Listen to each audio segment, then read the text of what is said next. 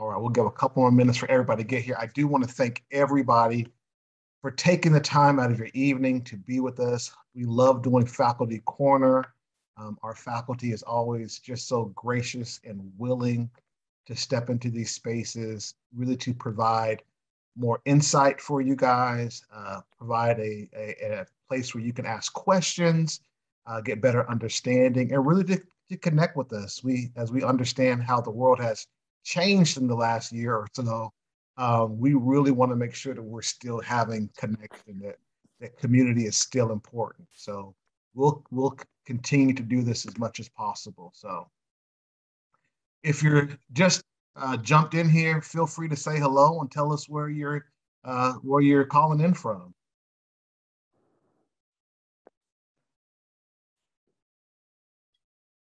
Don't be shy.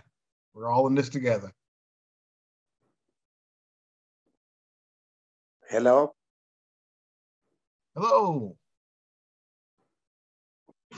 Yeah, this is Malaka from Ethiopia. Awesome. Welcome. Thank you so very much. Okay. What time is it over there? I think at midnight. Midnight. Oh, praise God. Burning the midnight oil. Well, thank you for making the sacrifice. We'll do our best to make sure it's worth your time.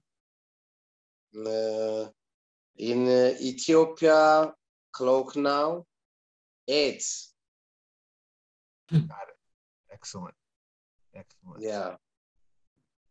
Well, we are still having people joining us, but I do want to make sure that we stay in the context of our time. We want to make sure that we can get Dr. Park to be able to share with us, and we're going to have a good time. So I want to just say a prayer for us, and then I'll introduce our faculty guest, Dr. Park, and then towards the end of our time together, we'll have some question and answer. So if during this time you have questions, go ahead and jot them down.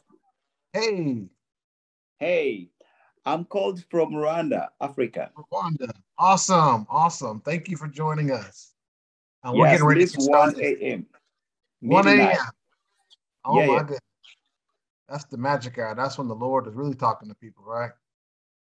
Sure. So we're going to just spend I'm going to open us up in prayer, and then I'm going to introduce our guest, and then we'll jump into the presentation that Dr. Park has for us. So thank you. Father, we thank you for this incredible opportunity. Lord, as so many nations are represented here, Lord, we all understand that we serve the same God, and Lord, the same God of the United States is the same God of Rwanda, is the same God of Korea, the same God of Africa, Lord.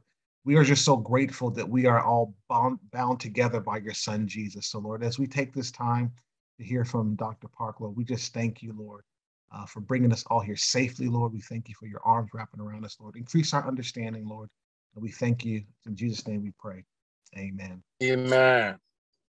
Well, we have a wonderful evening planned for you guys. Today, we have Dr. Park here, and Dr. Park is an expert in Old Testament, biblical Hebrew, biblical archaeology that covers cities as well. He's joined here at Gordon-Conwell in 2011 as the assistant dean to our Boston campus. He was adjunct at first, and then he has served as the dean at the Boston campus from 2016 to 2020. Dr. Park speaks and preaches around the globe on topics of the Bible, Israel, revival, and city. And he is also now working in our Latino and global ministries. And I am just so excited to introduce you all to Dr. Park.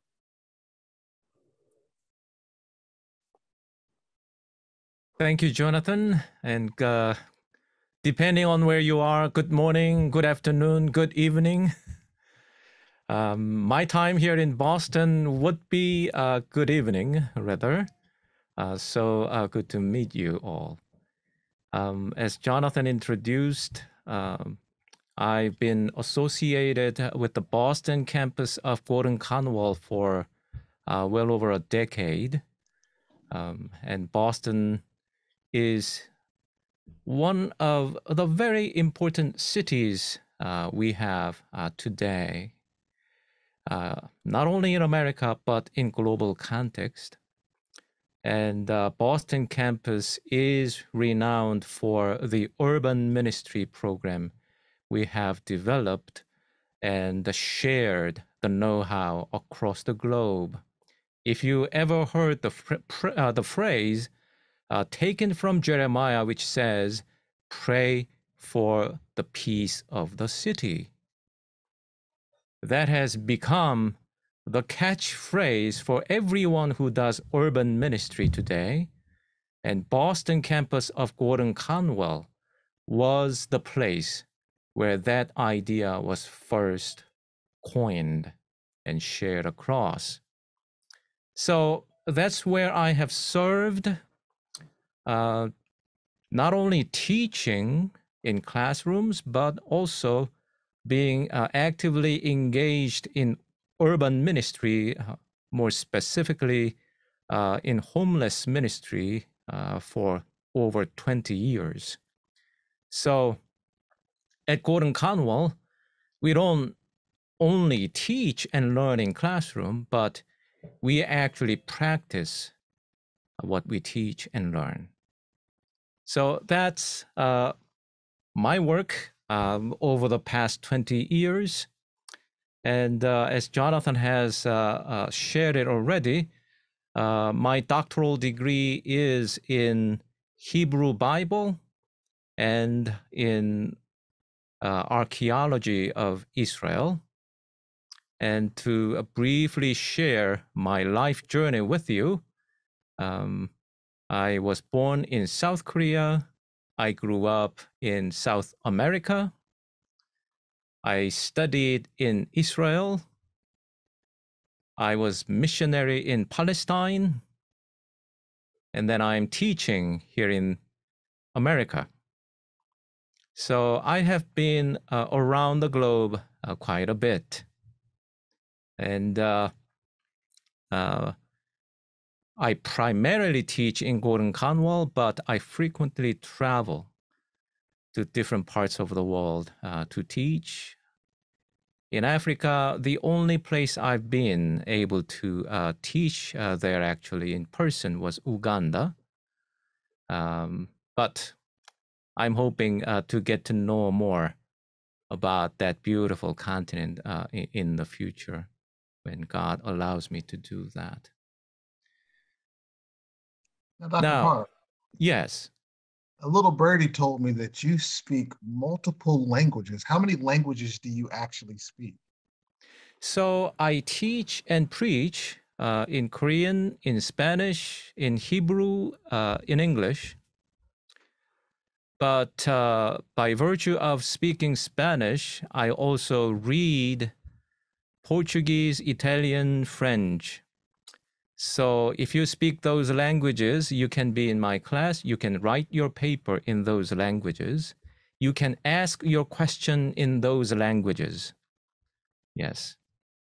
I may not be able to answer back in French or in Portuguese, but whatever you say, I will understand. That's about the modern languages I cover. There are still too many more languages to learn. If God allows me the same blessing he granted to Methuselah, I may be able to learn more, but let's see. Yes. I love it when I'm asked to teach biblical Hebrew in Spanish, for example. And there was one time a student opened the door, saw my face, and walked out because that was biblical Hebrew course being taught in Spanish. And when the student saw my face, no, I'm in the wrong room. I said, no, you are in the right place. We speak Spanish here. Now, I don't know about your journey to this moment where you are knocking at the door, potentially seeking to gain further understanding and growth in the knowledge of God and His Word. I don't know how and what led you to this moment in your life, but I would like to share a little bit about my own journey, not only in terms of the academics, but a journey as a believer and as a disciple of Jesus. Me having my doctorate from Harvard University and having served as the dean of Gordon-Conwell Theological Seminary sometimes misrepresents my journey in my growth in knowing God. Many people, when they read my bio, they will think, oh, that person must have been fortunate enough to have been given those opportunities to learn and to work where he is. That's not how my life began. When I was growing up as an immigrant child in South America back in the 70s, the economic hardship my family was going through was so terrible that I had to drop out of middle school and start selling vegetable in the open market. In my life, I never dreamed of ever finishing the middle school.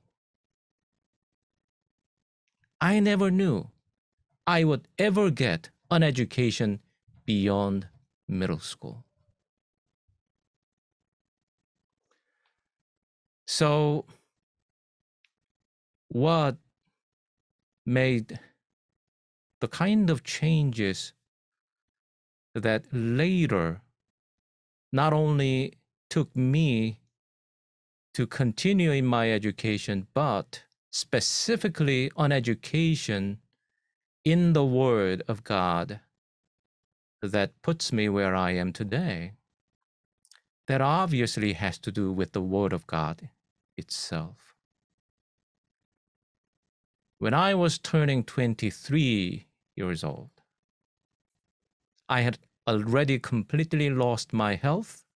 I had overworked, but the economic conditions of my family was not improving. I had overworked myself. I had completely exhausted my own resources, my own will, and my own abilities to take from one place, my family, to another. And I had completely given up on continuing living. That was 23.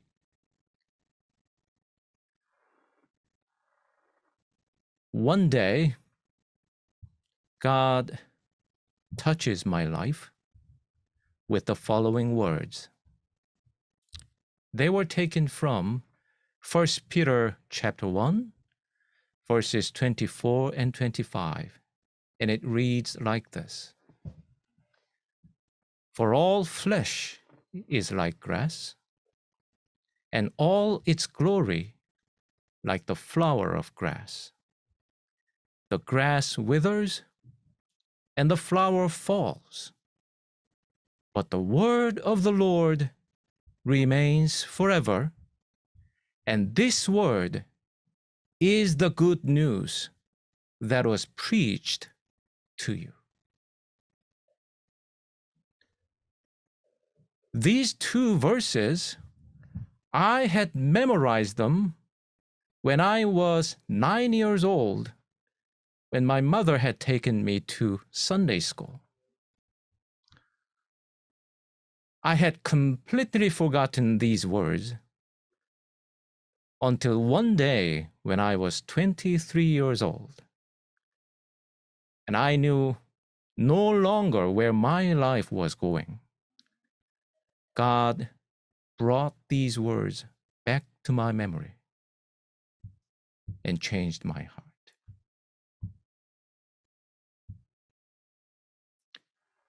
That was the turning point in my life, after which I started seeking to learn what this word of God is about that lasts forever.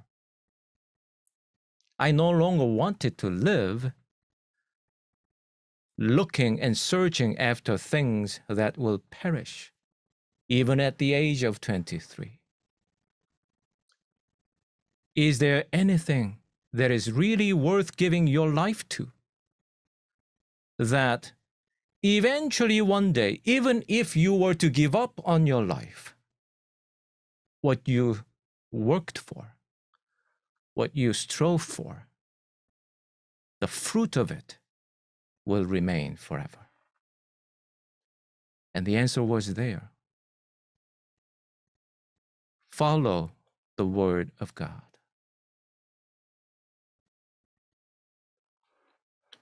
So that was the turning point. After many years, I had to complete my high school education. I had to go to college. I had to go and learn. Eventually, God calls me to become a missionary in Palestine.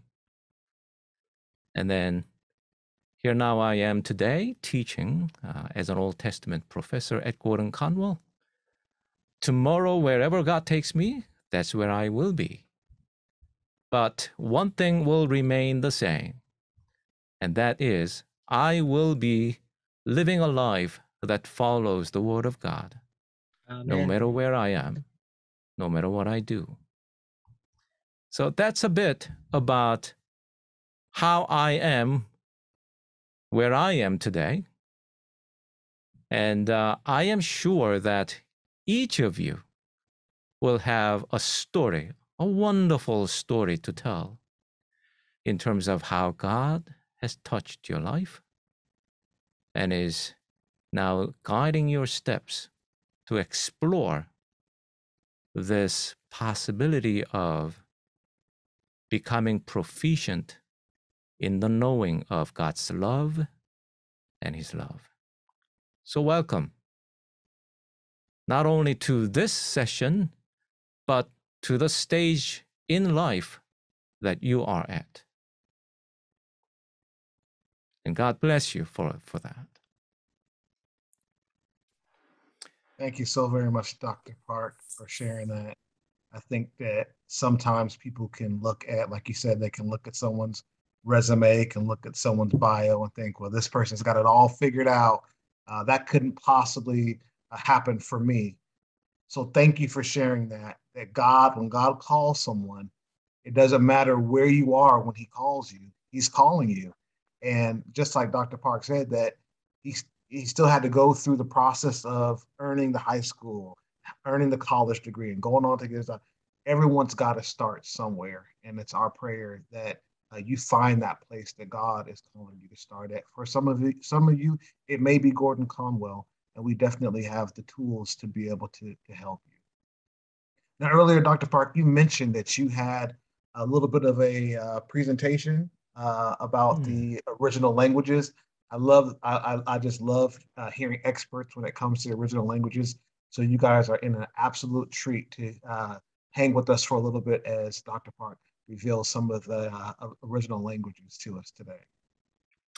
Yes. So if you read the lower section of my bio on Gordon-Conwell's website, I write something like this on that page.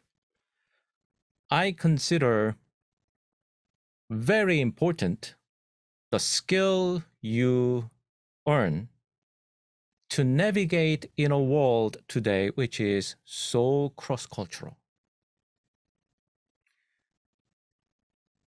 100 years ago, that was so rare. To be experiencing a foreign culture used to be so rare. Now in the 21st century, that happens every day. It can happen in your neighborhood. It can happen on your screen as you are browsing different websites.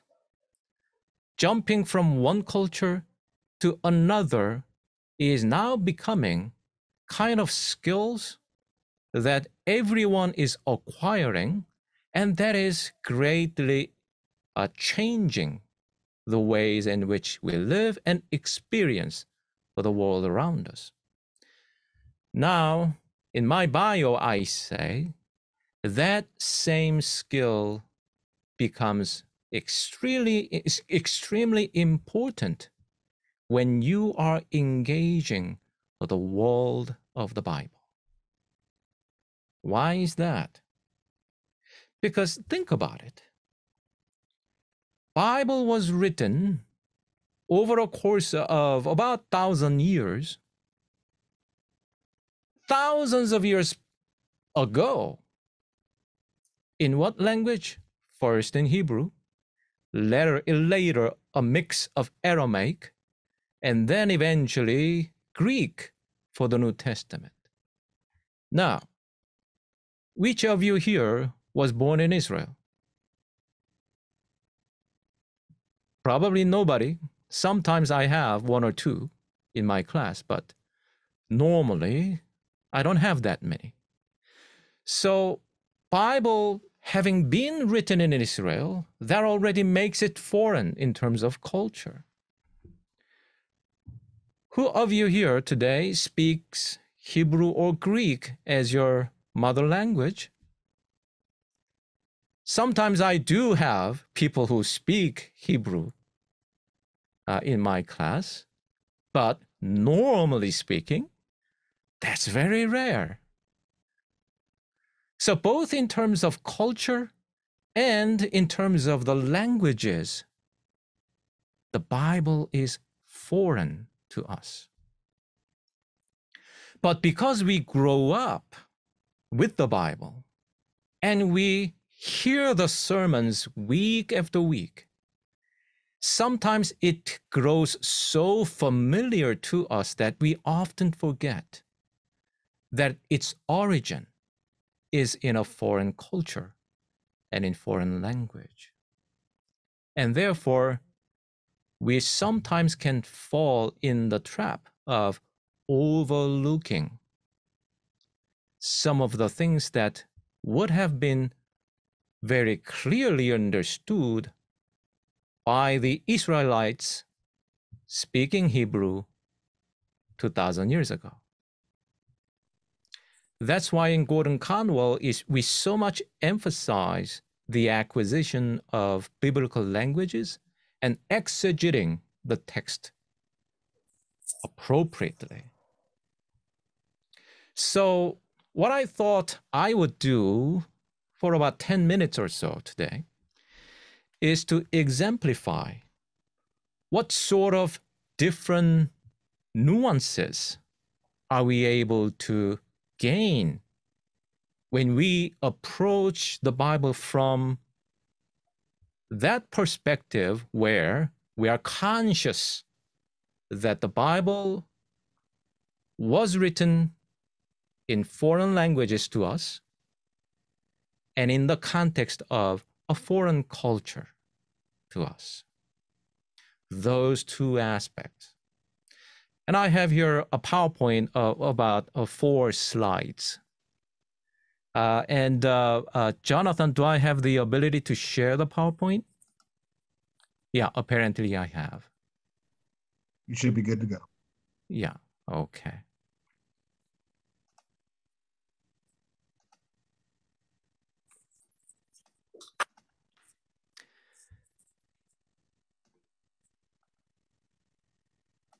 So on the screen, you have a verse from Genesis chapter 2, verse 15. It says, "The Lord God took the man, Adam, in other words, and put him in the Garden of Eden to work and keep it." Now, I purposefully left the parenthesis in blank, which will be filled with Hebrew words after. But now only read it in English. This is English Standard Version. So after Adam was created, he was placed in the Garden of Eden. For what purpose? To work it, to work the garden, and keep it. For some of us, this already may be a point we sometimes overlook. A lot of modern day readers are so influenced by this idea of paradise that they tend to overlook this verse, which says, Eden was where Adam was put there to farm the land.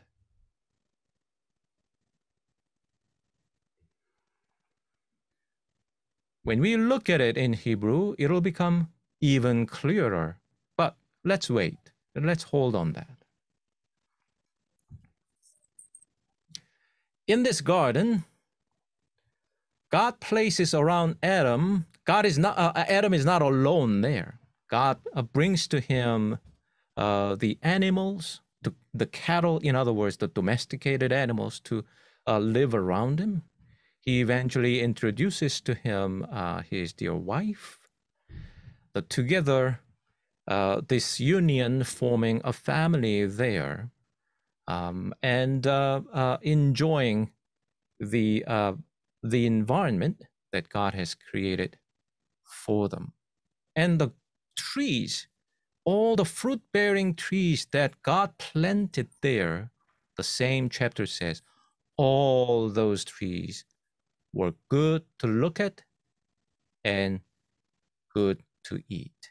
Not only the tree of good and evil, but all the trees shared that same characteristics. Now, look at this drawing. This is an artistic visualization of a typical house in ancient Israel. Not Eden, but in Israel. People in King David's time would have lived in houses like this. Look at what's in that house. The places where the couple, the union of the couple would be living happily, eventually the number growing as children are born. Cattle, the domesticated animals, are sharing the same compound there. And in order to keep the space, they've surrounded the household with a little fence. Gate certainly is there. And look at the fruit-bearing trees that grow around the house. Olive trees here, for example. It takes a long time to tend it until it starts to bear good fruit. But once it does, the olives growing in Israel are the best kind you can have in the world. Look at the vines growing here. Good fruit again. Good to look at and good to taste and eat.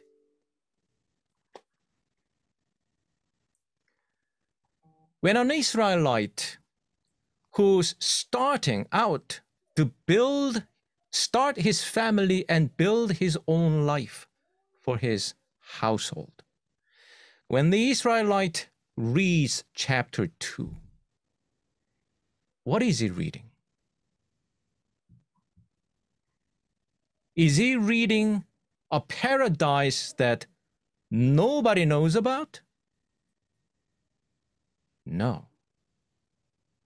What he reads in chapter 2 in Genesis is the kind of the house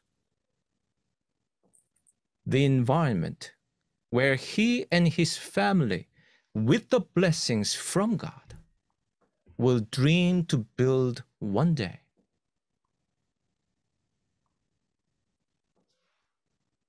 In other words, Eden is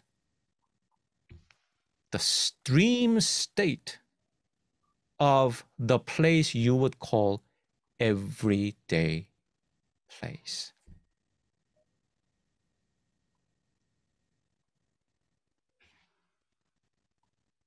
That's the cultural difference we have when we read Genesis 2. That's a far and distant world that was lost, shrouded in the concept of paradise. For an Israelite, that's their everyday life. The best of what their everyday life could look like if God's blessing is with them.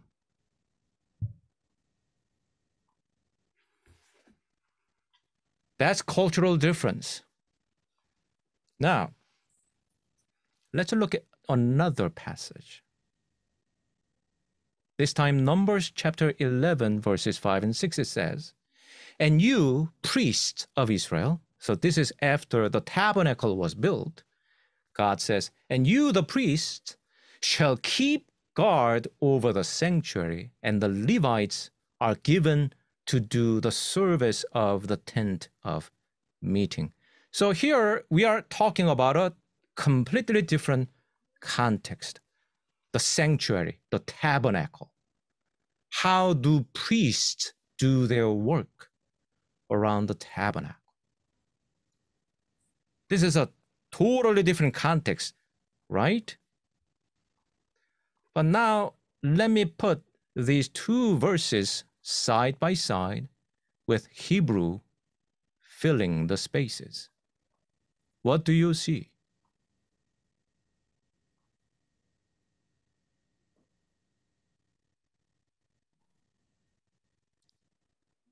They are doing exactly the same work.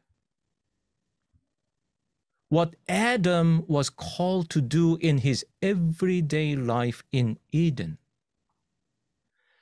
they were exactly the same type of works that the priests were called to do in the sanctuary.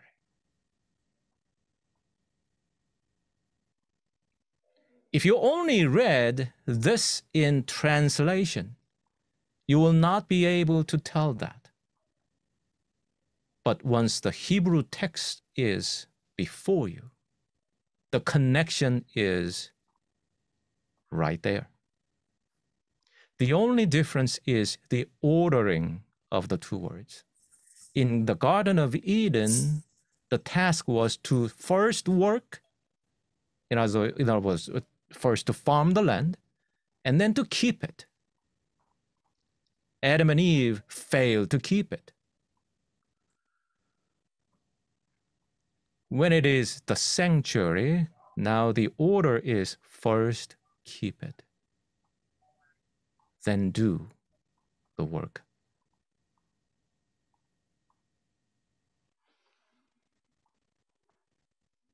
Therefore, when we go to 1 Peter chapter 2, verse 9, where we read, "You are a chosen race, a royal priesthood, a holy nation, a people for his own possession."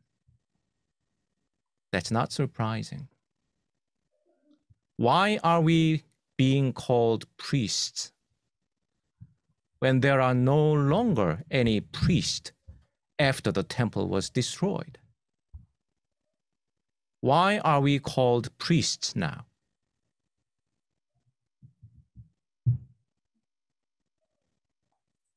Because priesthood in Israel was nothing more than God's design to lead us back to live like Adam was supposed to live in the Garden of Eden. In other words, the everyday place.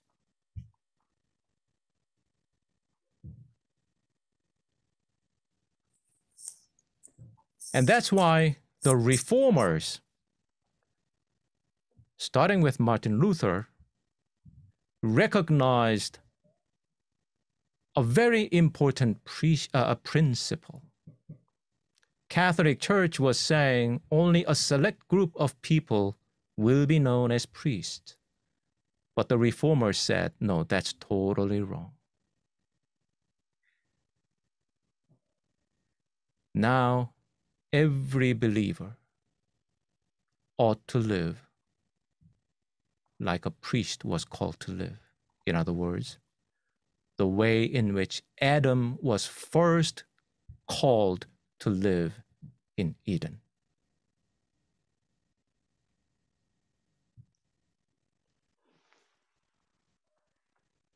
That you may proclaim the excellencies of whom who called you out of darkness into his marvelous light.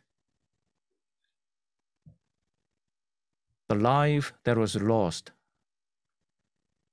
in Eden now needs to be recovered.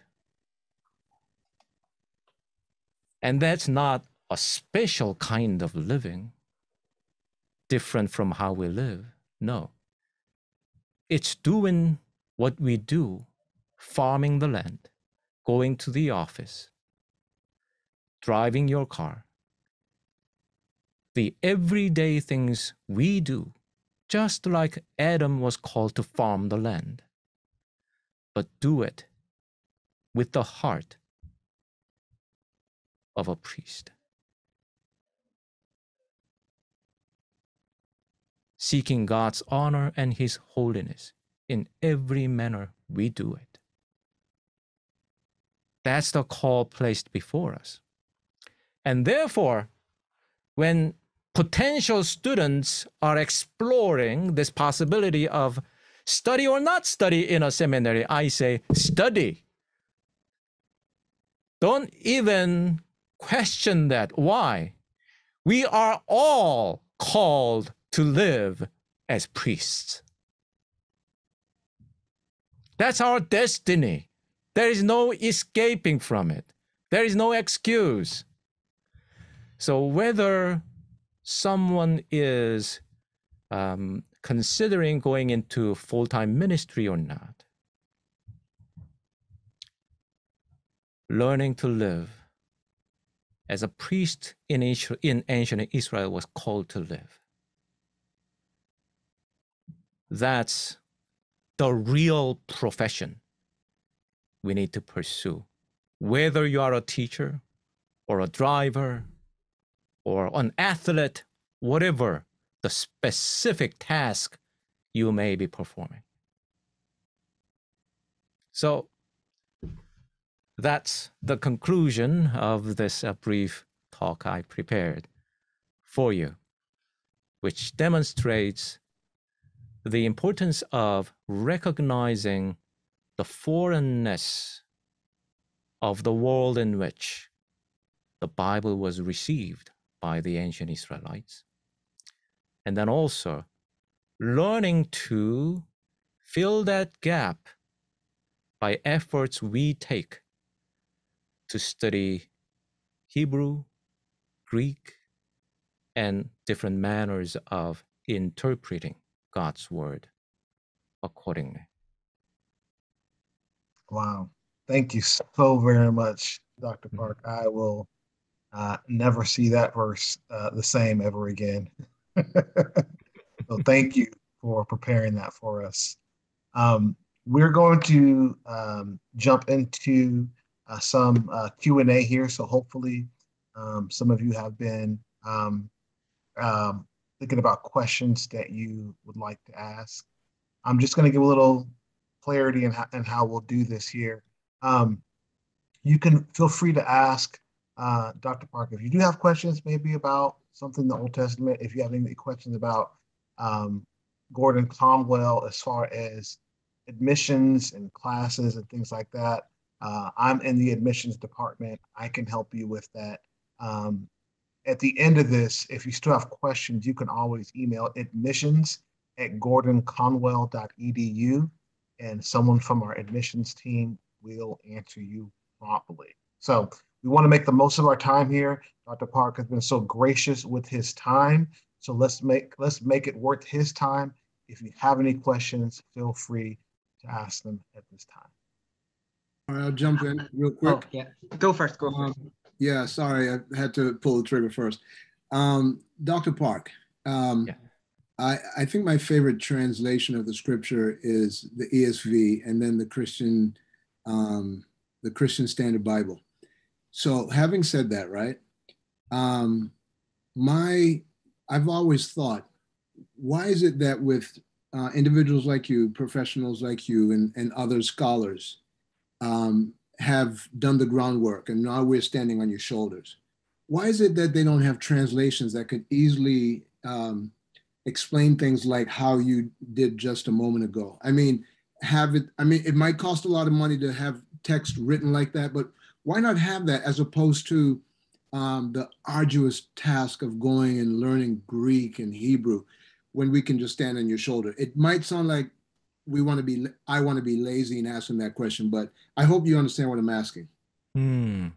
Yeah, I mean, that's one of the questions we actually have to deal with in one of the in the course we call interpreting the Bible. Actually, the first class session in that course actually is about Bible translations. And it comes to this a simple fact. Languages function differently. And there is never a possibility to perfectly match the two different language systems.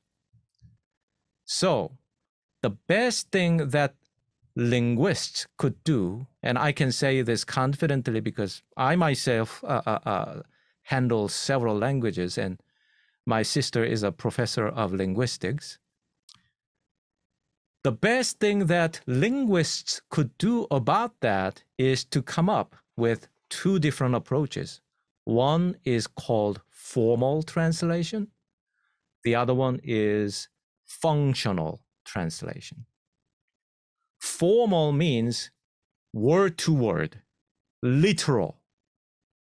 Make it so precise that this word will always be translated with that word in that language.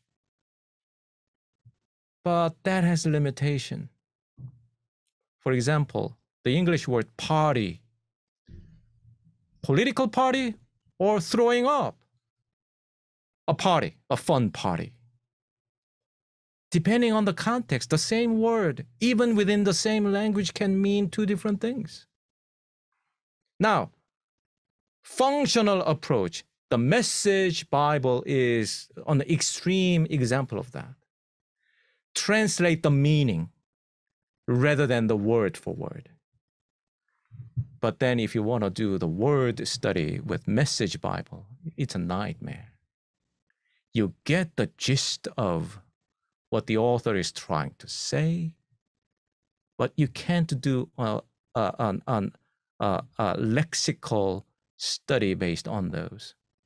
So that's the human limitation that we inherit since the time God descended upon Tower of Babel.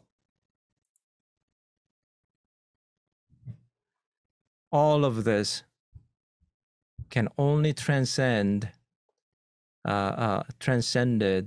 when we are in direct presence in front of our Father, Heavenly Father. But while we are speaking the worldly languages, that would not be possible, theoretically at least. But that's a great question. And ESV is an excellent translation.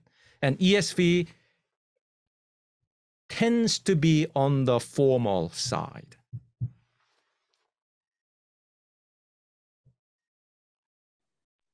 Oh, sorry. Just a little clarification there. It tends to be formal side means now it's because a lot of liberal translation came out? No. What I mean tends to be is that nothing is only functional or only formal. Every translation is a mix of two.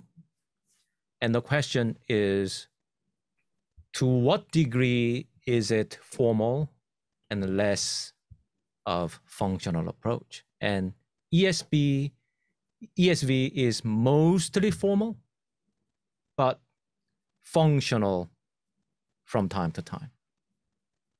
Got it. Thank you for clarification. I'm Jin from Korea. I was just born and raised in Korea and just moved to the US last year and started grad school here. I first attended Hamilton campus for my first semester because of the international student policy, and then changed to CUM and started actually working there too as a part-time student worker. Excellent. It's great to meet you. But since I've experienced Hamilton campus for one semester and then Boston campus, I could see the different atmosphere. Yes. And then I would say Hamilton campus more academic, while Boston campus more practical and ministry centered. Yes. So thank you for your sharing of your brief history of your life too. So I was a little bit wondering, last week when I first visited CUM campus, I saw your picture on the wall. It's previous dean. And then thought, why did this guy move to Hamilton campus? Because I really wanted to see you, and I really wanted to see a theologian who's also practical. But I think maybe I'm not being too judgmental or something, but yeah, Hamilton is more academic. So I was wondering, why did you change the course of your life and position? Yeah. All right. That actually is not my personal decision. It was the seminary that needed me in a different role. I am not part of Hamilton campus now. I am now affiliated with a new program called Latino and Global Ministries Program. And the main office of that program is located in Hamilton. But we are a separate entity operating out of Hamilton campus, still part of Gordon-Conwell. But in this Latino and Global Ministries program, we try to meet the needs of not international, but wherever you may be, the students for whom English may not be the first language.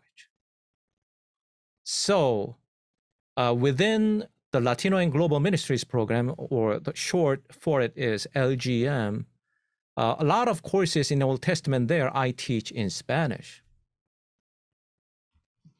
Also, we have a whole new line of courses that are only taught in Portuguese. We have classes being taught in Chinese only. That's still independent, but eventually is becoming part of the Latino and Global Ministries program. So as Gordon-Conwell is growing to meet the needs of communities outside of US or even inside of the US, now there are so many different immigrant communities that languages other than English is needed as the primary language of instruction. So that's the program we've started last year, and I am helping to set up that particular program that is based in Hamilton. But like Jin was saying, there are 4 campuses in Gordon-Conwell, and each campus is so unique. Out of Hamilton campus, we graduated students who later went on and became professors in other seminaries. And you will notice that so many professors in seminaries across America and abroad have been trained in Hamilton of Gordon-Conwell, and it's a academically oriented campus, and you ought to be. Why? Because students in Hamilton tend to be younger, in their mid-20s, and they live on campus. They are full-time students. They only study. How can you not be academically excellent? Hume campus, or the Boston campus on the other hand, is famous for the model of urban ministry paradigm, which we call Jeremiah paradigm. And I earlier on shared about it. Pray for the peace of the city. If you, as disciple of Jesus, are living where you are called to live, the community you are part of, not just the church, the whole community you are called to be part of, has to be blessed through your presence in their midst. Jeremiah was saying these words, pray for the peace of the city to which God has taken you to as captives. Israelites were living as exiles in Babylon. And Jeremiah is saying, pray for the peace of Babylon. But because when Babylon attains shalom through your presence there, then your welfare will also be secured. The world, the community you are part of, has to know God's presence through you and has to become a better community because you are there. That's the goal of theological education at the Boston campus. Therefore, while not neglecting the academics, the fruit you bear in the community, in the society you are part of, is considered the actual outcome of what you study, not the better grades, but the peace in the community where you are part of. That is the actual fruit you are looking for. So different educational goal there. That's Boston campus. Charlotte campus is known for two things. That's the campus that was started right from the beginning with the vision of reaching the globe through digital education.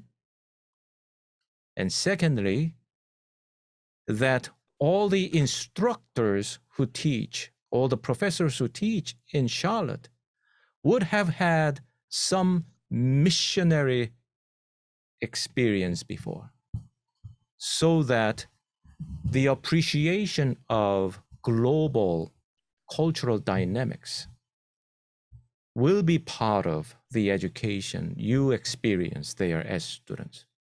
So Charlotte is that. And then you have Jacksonville campus in Florida, which now is known for the embedded seminary model. What's embedded seminary model?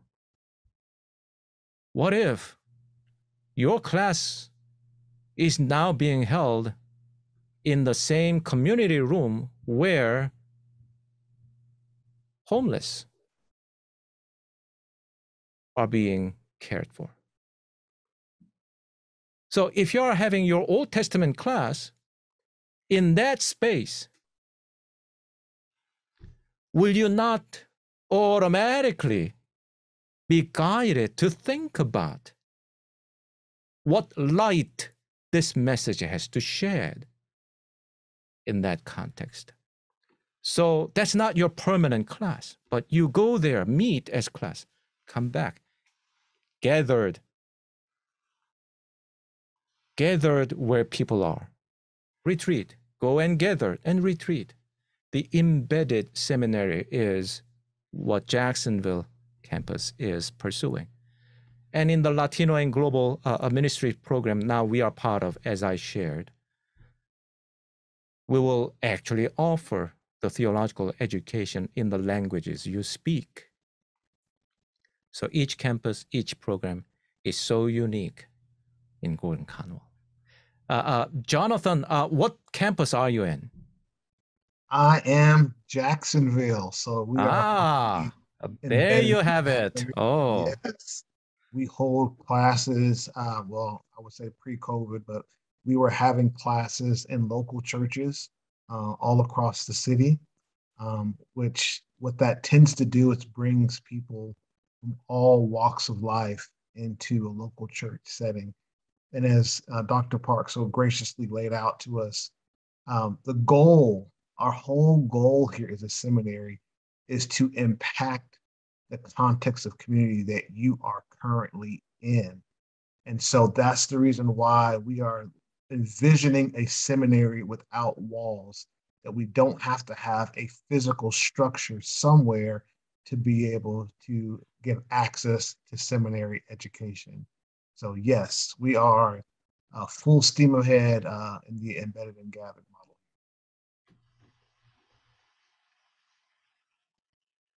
I think we've gotten pretty close to our time here. What I will do is if you got a really succinct, quick question that you may have, I'm going to open the floor to one last question.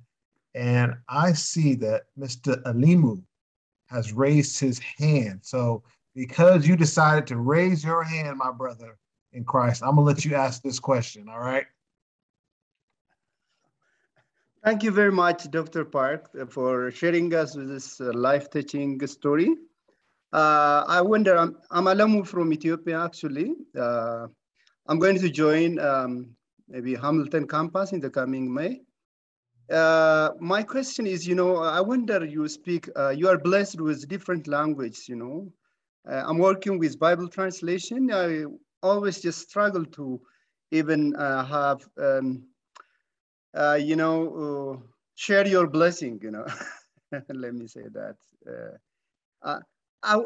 If you tell us, how do you just have this opportunity? Because you live, you have shared with us like you have been living in different continents, like in South America, North Asia, and also have some experience in Africa. Is that because of that reason, or did you work it just deliberately?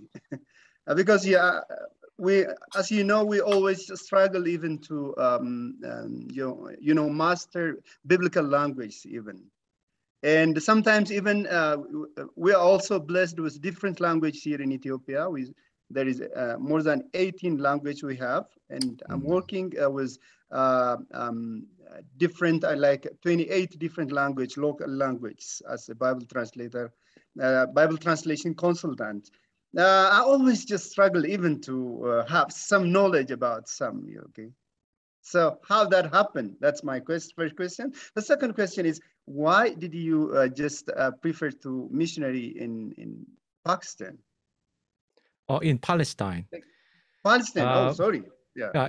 Not Pakistan, but Palestine. Palestine, that is very interesting to you.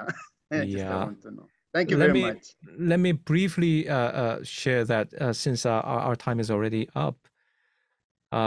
After I finished my education in Israel, I actually applied to Gordon-Conwell to become a student in Gordon-Conwell. And I was accepted to Gordon-Conwell. I was getting ready to come over. At that time, a missionary who had been working with Palestinians visited me and asked, could you help? Later on, Bethlehem Bible College, which was the place where Palestinian Christians were being educated. Not all Palestinians are Muslims. 20% of Palestinians are Christians. that college called me and said, we've been praying for 3 years for somebody with this kind of expertise, and we heard about you. If you reject us, there is no one else. Could you help? I was praying about it, and God answered me. And the verse that God gave me said like this: the Spirit of God is upon me to preach the good news to the poor. To the poor. I said, God's leading is clear. I wrote to Gordon-Conwell saying, I will not be coming to become a student with you. Instead, here there is a call I have to accept.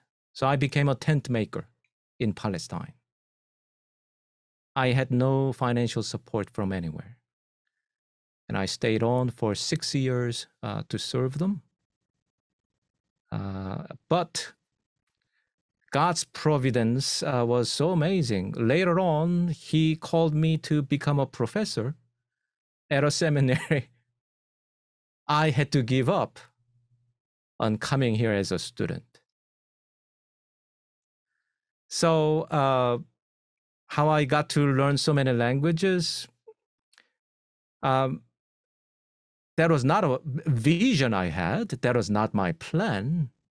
I was simply, once I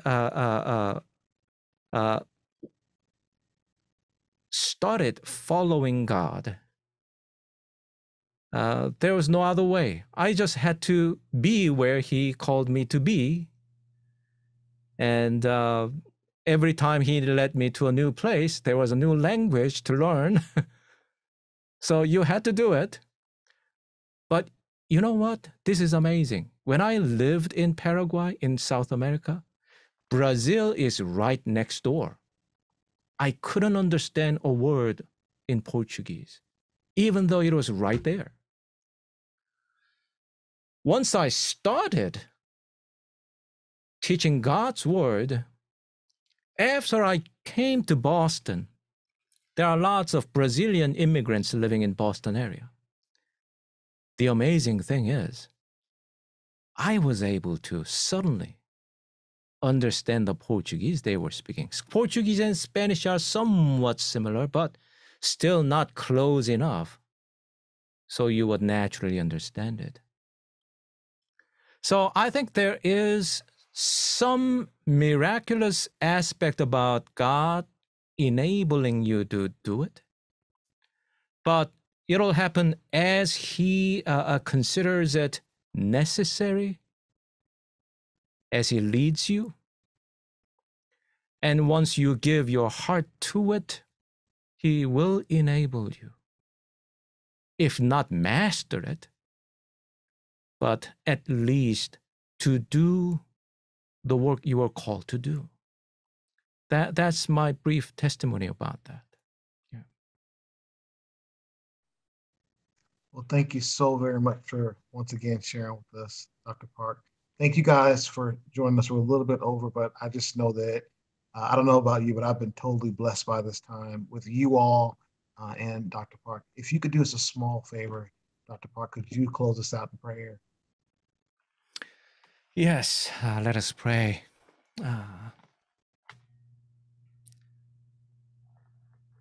Lord, it is you who call us. It is you who teach us. It is you who send us. And it is you who make things grow. May this blessing, which your promise and your will, be upon the lives of all of us here gathered tonight, and in the lives of those whom you are sending us to touch and love. In Jesus' name we pray. Amen. Amen. Thank you, guys. We look forward to seeing some of you at maybe one of our next online events or possibly even as a student here at Gordon-Conwell. You guys have a wonderful evening. Thank you, Jonathan, and nice meeting you, all of you, and blessings. Thank you All right, so Thank much. you very much. God bless you. Thank All you right. very much. God Thank you bless so you. much. Bye bye. Bless you. Thank Bye you. bye. Bye bye.